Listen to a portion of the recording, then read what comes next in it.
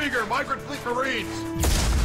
We listened to the feedback from fans and press from the original Mass Effect, and we just implemented a ton of features and improvements across the board. We need to get to Tali. Got any ideas?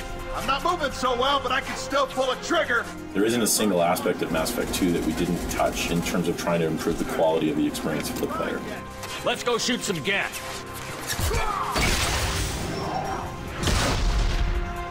For people who played Mass Effect 1, what they're going to really notice on Mass Effect 2 is how much better it looks.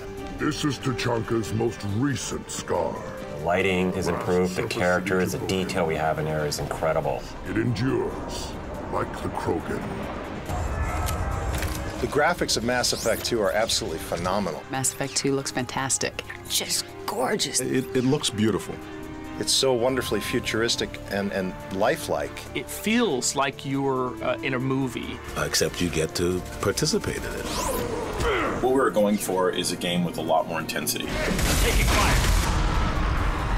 So we spent a lot of time improving the combat in the game. We spent a lot of time streamlining the RPG mechanics.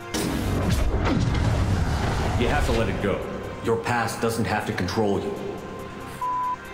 Fluid, seamless frame rate as well. This is locked and loaded at 30 frames a second. It's very smooth, the texture's loaded, it's beautiful.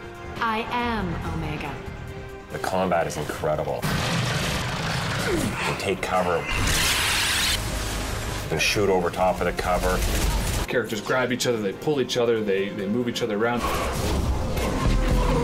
So what you're going to get is the same amount of gameplay as you got in Mass Effect 1, it's just going to be better.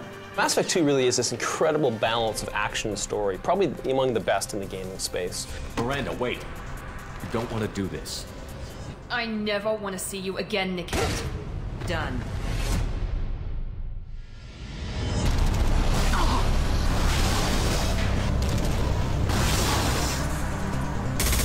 The intensity in Mass Effect 2 comes from a couple different sources. First off, this game is as much a shooter as it is a role-playing game. The combat in ME2 is vastly superior to ME1. It's got really tight, precise controls, so you really feel moment to moment like you can hit your target. Enemy down! If you're a really good shooter, you can hit the tank with just a bullet, ignite it, and then it'll just explode. You actually feel like you're physically there, right down to actually being able to hit enemies. You can throw people around, you can shoot them in the air, you can freeze them, you can blast them, your party members can do all different things. Kill me! You can focus in on people and then curve your biotics around any cover that they're in, and then pull them back out that way. I mean, it's stuff like that that opens up a whole different range of techniques that you could never do on ME1. You got tactical depth with biotic powers, tech abilities, and a ton of weapons. What we wanted to do is give a lot more value to the player as they're upgrading. So what you'll see is unique weapons for every time you get a new gun. We wanted to give you like an entirely new model. When you get something, it's immediate, it's apparent, it looks different, you get a different silhouette on it, and it's got different gameplay as well. When you pull the trigger, every weapon actually has a different feel in your hands. Everything is kind of reacting in terms of the rumble and the visuals and the sound. It all comes together and it just makes it a much more visceral experience. Strategic as well. It's much more intelligent and exciting combat experience than it was in ME1.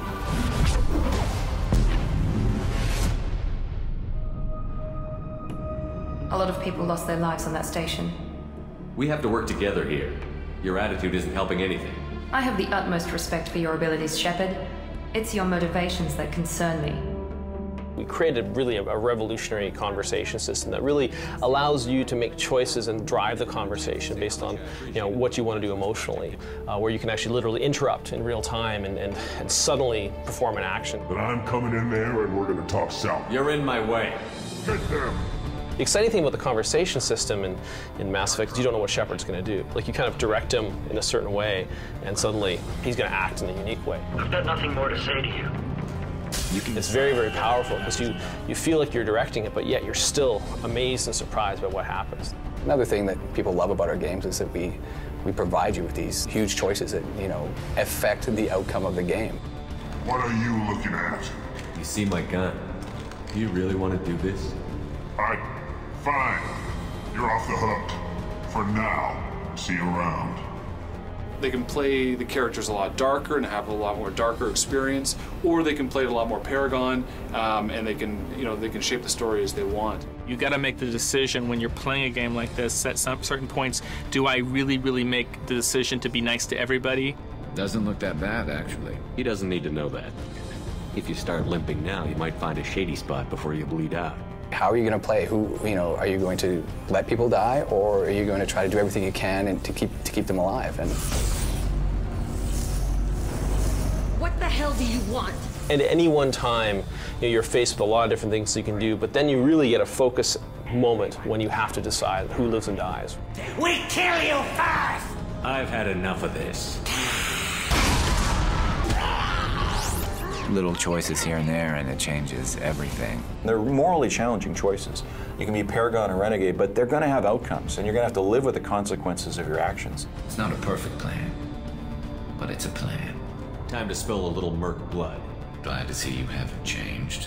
As you make choices in a Mass Effect game, those choices not only affect the remainder of the story. One less now. But when you take that same character that you've created and you pull that character into the next game, like taking a character from Mass Effect 1 to Mass Effect 2, it pulls in all of the history and the decisions that you've made. And that's incredible. It's never been done like that before.